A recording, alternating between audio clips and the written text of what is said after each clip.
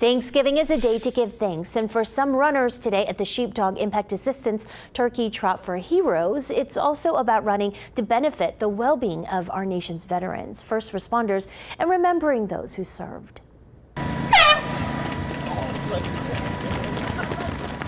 Turkey Trots, 5K, sometimes fun, always a great exercise. Oh, it was tiring, but I set goals for myself and I got through it.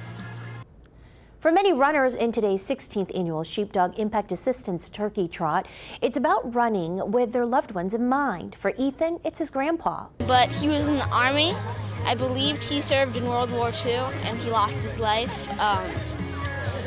I never really knew him, but my parents did. He's the one that motivated me. He was just there. The race route was lined with boards of fallen heroes from the last 16 years. I think they're incredibly special. Like, Arkansas benefits incredibly from them, and I think that they should keep doing what they're doing.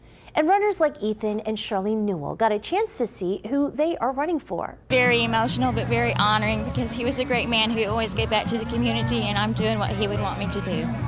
I couldn't be more honored to be out here supporting our fallen heroes and remembering how thankful we are. We are here because of them. Oh, it's amazing. I'm looking at all the participants and I'm thinking all the money that they've raised because they're going to help other people down the road like they helped us. Runners got to participate in the timed 5K or a fun mile run. Una Lee, 4029 News.